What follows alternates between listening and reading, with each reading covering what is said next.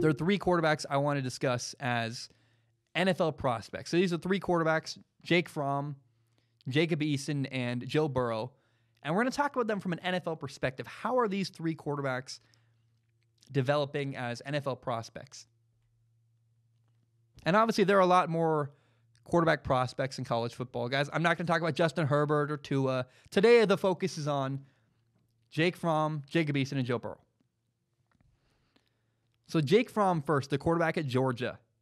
I love Jake Fromm's leadership. I'm really a fan of the guy, the way he carries himself. His teammates love him. His coaches respect him and believe in him. And his leadership is why it wouldn't shock me if he went to the NFL and found success a similar way to the way Gardner Minshew or Dak Prescott have done it. You know, Dak Prescott and Gardner Minshew seemingly came out of nowhere. They were later round draft picks. And Jake Fromm immediately was successful. I think Jake Fromm could do something like that, the same way Gardner Minshew or Dak Prescott did. He's won a lot of games. Jake Fromm has. He's played well in some big moments. But the truth is that right now, Jake Fromm is not a first-round pick. He's not. His arm isn't that impressive. He throws kind of a weaker spiral. It's not very tight. The ball tends to die a little bit as it travels. He also often has a ton of time to throw in the pocket. I mean, the dude sits back there watch the Florida-Georgia game. Jake Fromm had time for days. He likely will not have that in the NFL. The one thing we haven't seen from Jake Fromm enough, in my opinion, is in the NFL, Jake Fromm is going to have to move around and slide in the pocket way more than he's had to do at Georgia. He's just got so much time there in the pocket with Georgia. He's also usually playing with a really good running game and superior athletes. He's got a better team usually than a lot of teams in college football. So he's a junior at Georgia, Jake Fromm is. And I believe he should stay for his senior year in college football. I don't think he should leave. I think he would anyways. You know, Jake Fromm is the ultimate company man. He puts his program first. But I really think Jake Fromm, as a junior, should stay in college for one more year, try to get better. Now, the question is, staying could really help him. Occasionally, he makes really bad decisions. There's a play where against Florida, Georgia ran two seam routes up the middle, and Jake Fromm didn't look off the safety. The safety just moved right where the ball was. And Jake Fromm really should have gone to the other side where the receiver was wide open, tight end was wide open. He had a touchdown. He didn't do it. And so the question is, if Jake Fromm comes back for his senior year, could he take a big step forward and get dramatically better in that time? And I doubt it. I don't see that happening for Jake Fromm. Unless Georgia gets some kind of new creative assistant coach, I don't think Jake Fromm is going to take a big step forward. I think he can come back to Georgia. I just don't think Jake Fromm is going to get dramatically better between his junior and senior year. And I think Jake Fromm is not a first-round quarterback, and I don't know that he's going to become one. Hope so, but something's going to have to change coaching-wise for Georgia in order for Jake Fromm to do that. I'm not a hater. I love Jake Fromm. What I've seen from an NFL perspective is a guy who plays with really vastly superior players, has a ton of time to throw in the pocket, has a weaker arm, not a very tight spiral. The ball kind of dies. Jake Fromm right now is not at all a first-round quarterback. And unless he makes great strides and changes and evolves, which he could, he's not going to be. And that's why I want to talk about Joe Burrow. Joe Burrow this year has taken a massive step forward. You know, Joe Burrow went from a guy who was probably like a 4th or 5th round pick going into the year. And because of his play and how much better he's gotten, he's elevated himself to maybe being even the best quarterback in the entire NFL draft. Literally, it's that big of a difference. I think a big reason for this is because LSU got an incredible hire. They hired Joe Brady from the Saints as the passing game coordinator of their offense. Joe Brady has had a huge impact on Joe Burrow. But it's not just the coach. This is why I love Joe Burrow and I'm so excited about him is, yeah, Joe Burrow got a much better coach helping him. But he did a ton of work by himself. Like, I call this boiler room work. So when I was in college, I would go to a boiler room by myself where it was loud. I could just yell the playbook and go through all the playbook by myself.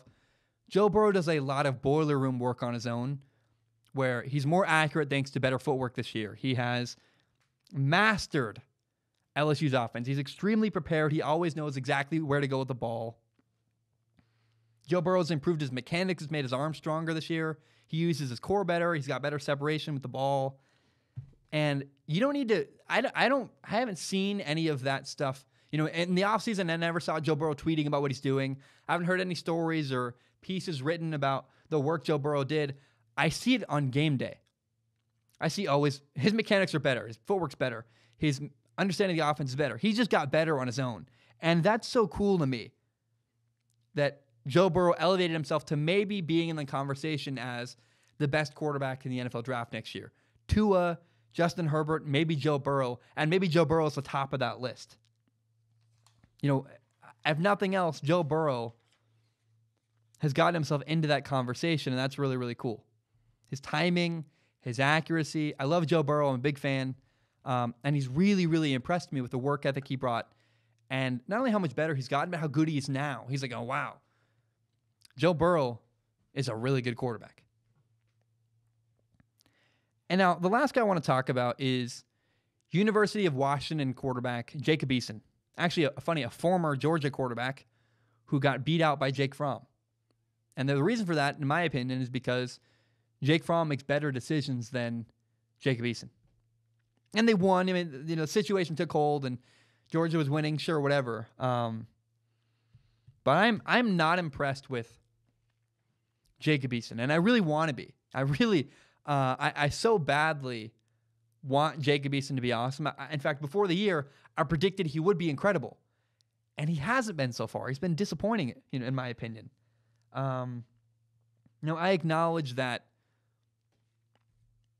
his arm is incredible, and everybody talks about Jacob Eason's arm strength. He's got the best arm in college football. Yeah, he does. His arm is unbelievable. He's very accurate. He can throw like 1,000,000 miles an hour, really, really far. Congratulations. The dude can sling the rock. However, if you've watched the last couple of games for Washington, if you go back and watch Utah versus UW last weekend, Jacob Eason made some really boneheaded throws, and he has all year. Repeatedly this year, when I watch Jacob Eason, I go, what are you doing? That's a bad decision. That's a bad decision. Why would you throw there? What are you doing? Over and over again, I go, man, what is Jacob Eason doing? And my whole philosophy here is, why is Jacob Eason forcing the ball into coverage? Why is he forcing the ball to throws and throwing the ball to places where it's not, they're not open? And in my opinion, I don't think that Jacob Eason is ready for the NFL.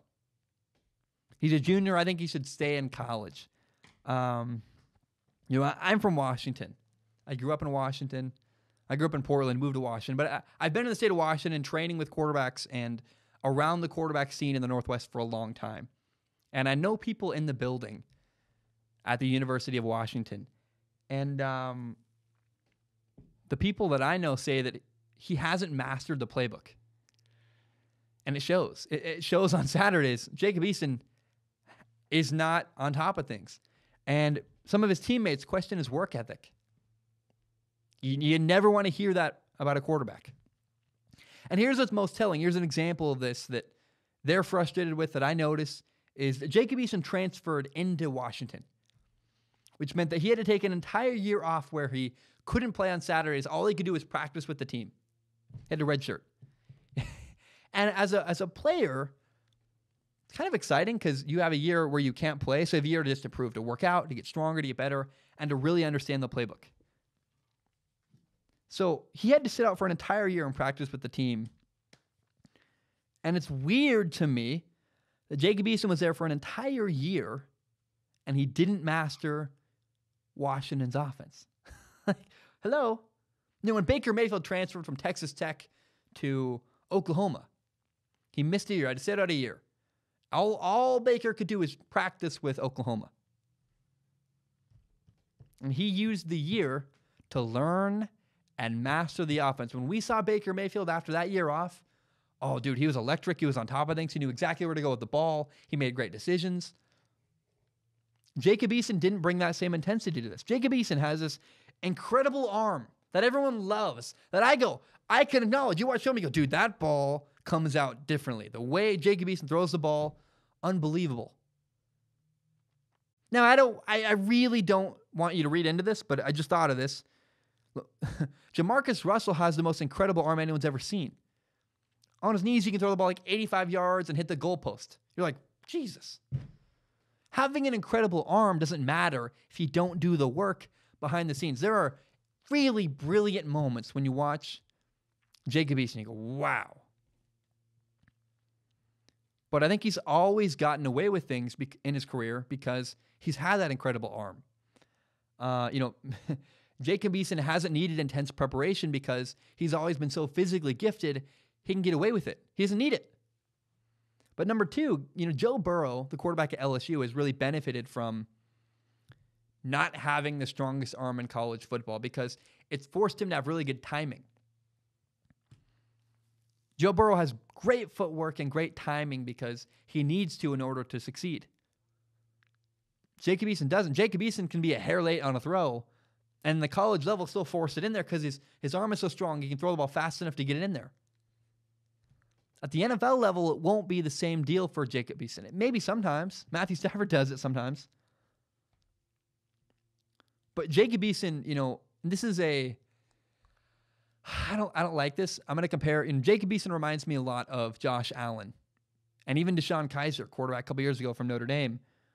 And it's not fair because, Jacob Eason is far, far more accurate than Josh Allen was. But all these NFL scouts loved Josh Allen's arm and ignored his other issues. They ignored the fact that he struggled to read defenses. They ignored the fact that he wasn't very polished. Coaches in the NFL look at guys like Patrick Mahomes and Josh Allen in college and go, man, I can fix that kid. That kid's so talented. Get him in my system. I can do great with him. But it's not just the coach. The coach can't decide to do the work for the player. I really believe it's largely on a player. If they want to succeed, they have to do the work and be coachable enough and do the work to get better. So far, I'm not impressed with Jacob Eason's work ethic. I really hope he stays in college. He could go to the NFL right now, probably be a first-round pick. Jacob Eason could. He's that talented. Go to the NFL, get really rich, have a good life, be phenomenal. But I think if Jacob Eason wants to have a longer NFL career, I think staying in college and improving as a quarterback would really, really help his chances of having a longer NFL career. The biggest question with Jacob Eason, and I hate doing this, it's kind of it is personal, right? If someone questions my work ethic, that's personal. And I understand the implications of what I'm saying. But what I see on Saturdays is a guy who's not prepared and hasn't mastered his offense and had a year to do it and didn't. And look, that's brutal, but I'm just being honest. That's what I see. Jacob Eason had a whole year and still looks unprepared at times this year. What does that say about Jacob Eason? What does that say about his work ethic? Is it there? That's the biggest question. I really hope he succeeds. He's so talented. He could be a great NFL quarterback. Seems like a nice guy, too. Like the people I know that know him say he's a nice guy. But I hope he comes back to college and does the work to really elevate his game. Because the talent is there. The decision-making from Jacob Eason is not. And that's frustrating and disappointing to watch as someone who evaluates quarterbacks and loves quarterbacks and loves the position. It's a shame to see Jacob Eason not be better and not be as polished as I think he should be, as I think he could be. I want Jacob Eason to be better, and I hope he does the work to do that. My name is Zach Schaumler. This is my podcast, Strong Opinion Sports. It's my favorite thing in the entire world. And I want to be very clear and open with the audience. My YouTube channel is monetized. What that means is that some of my videos make ad revenue. It's fewer than you think. A lot of them get claimed. But in the past, I've received donations from people on Patreon and PayPal. PayPal.me/Zach Schaumler. Patreon.com/Zach Schaumler. And because I'm making ad revenue, it felt kind of weird just receiving donations. I wanted to give something back for the donations. And so people who support me on Patreon can give me $1 a month, and that allows them access to a pool where they can ask questions. If you send me questions through Patreon, Patreon's DM service, you comment on one of my posts on Patreon. If you give $1 a month, you can submit questions. And with my eyeballs, I look at every single question submitted. Then at the end of my podcast, I pick the best top couple questions and read them on the show and answer them in a segment I call Ask Zach. Now that's for people who have money and want to support me that way. If you have no money to give, no problem. I totally understand. I grew up in a mobile home. I've been a broke college kid. I totally get it. But if you want to help in some capacity at the end, you can support the show by telling your friends about it. Share it on Facebook, Twitter, Instagram, whatever it is. Help me grow by telling your friends about this show. It would mean a lot to me. If you believe in my dream and you believe in this show, tell your friends about Strong Opinion Sports. Guys, my name is Zach Schaumler. Thank you so very much, and hope you have a great day.